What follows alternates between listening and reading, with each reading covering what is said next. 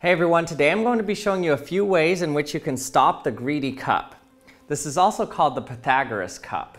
So what I have here is a normal looking cup, except in the center there's a protrusion, but other than that it's a cup. You can see that it kind of has this line at the top. This is the fill line. If you go past this line, it means you're getting a little too greedy, and watch what happens if you fill it up too full. So you can fill this cup up, and you can see that you can fill it up just below the fill line here, and nothing happens. It acts like a normal cup. You can drink it, do whatever you want. But watch what happens if you get a little bit too greedy and want more in your cup. Fill it above the fill line. Notice it starts leaking out of the bottom of the cup now. What's crazy about this is that it doesn't just go below the fill line now. The level of water continues to drop until it drains the entire cup.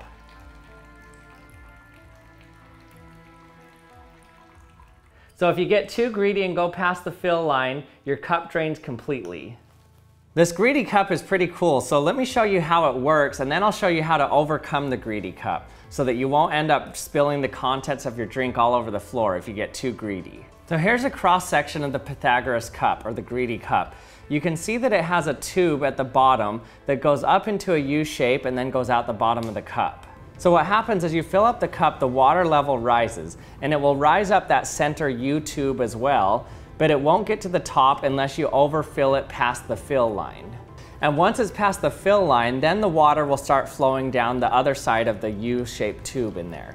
And after that, that creates a syphon effect. And that syphon effect can now continue until it empties the entire contents of the cup from the top to the bottom. Now it's rumored that Pythagoras actually gave these types of cups to his students and told them where to fill it to. He gave them a drink and told them to fill it to a certain line, and he didn't tell them what would happen if they went past that line. And then he was able to tell which students were the greedy students by the ones that ended up with an empty cup. Let's see if we can come up with a method to be smarter than the greedy cup. Now remember that as we're pouring water inside of the cup, the water level inside the U-shaped tube will always match the water level outside the U-shaped tube but still inside the cup. And that's because of something called Pascal's law of communicating vessels. It states that no matter what the shape of your container, if they're all connected at some point, the water levels inside of them will always be the same. That's because the pressure change in water only depends on the depth. It doesn't depend on how wide or skinny the vessel is. So that means the pressure at the bottom of a 30-foot straw would be the same pressure as the bottom of a 30-foot deep swimming pool. But Pascal's law of communicating vessels is only true if the liquid inside each of those vessels is the same density. So one way we can try to defeat the greedy cup is to put a really dense liquid at the bottom. So let's see what happens when we pour gallium in the bottom of the greedy cup. All right, so I have my liquid gallium here. Let's pour it in the bottom.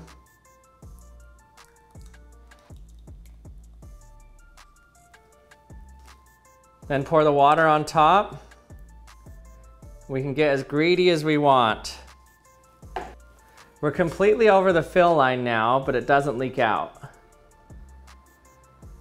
So you can see that when we start off with a much denser liquid in the greedy cup, that it's not able to do the syphon effect because the weight of the water on top of it isn't enough to push that dense liquid up. So the gallium is only going to move up the U-shaped tube until it equals the weight of water outside of the tube. And because gallium is so dense, it's only a little tiny bit of gallium that moves up the tube that equals the weight of water above it.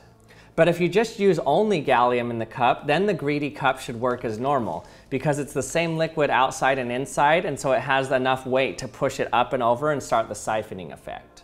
So we were able to defeat the greedy cup by putting a little bit of gallium at the bottom. But what if we put it in a vacuum chamber? Can a siphon still work in a vacuum chamber? Let's try it out. So let's fill it most of the way up. Let's turn on our vacuum pump.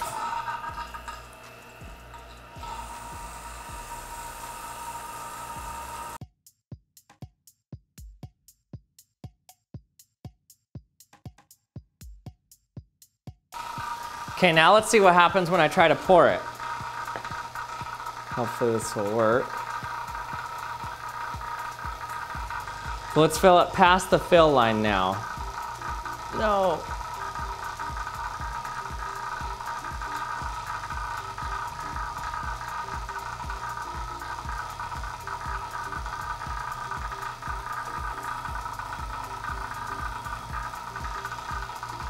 It still worked. So how is this siphoning right now, even in a vacuum? The amount of liquid that's above the surface of the water in that U-shaped tube is actually below the boiling point of water itself. So it should cavitate and not complete the suction, or the siphoning effect. I'm guessing it's because the tube is small enough in there that the capillary effect actually plays a role, and it can get sucked up even below the vapor pressure of the water. And because we already have some flow, it can just push those cavitated bubbles. So basically it's not cavitating fast enough to break the siphon. You can see that the water's degassing and even starting to boil, but it was still able to siphon it out. I showed in a previous video that suction can't work in a vacuum chamber. For example, if you try to use a syringe in a vacuum chamber, it doesn't work. So you can see that the greedy cup or Pythagoras cup still works in a vacuum chamber. Pretty interesting. So the vacuum chamber didn't work, so what's the best way to overcome the greedy cup? Just hold the cup like this. And thanks for watching another episode of the Action Lab. I hope you enjoyed it. If you did, don't forget to hit the subscribe button if you haven't subscribed yet. And also you can hit the bell so you can be notified when I release my latest video. And thanks for watching, and I'll see you next time.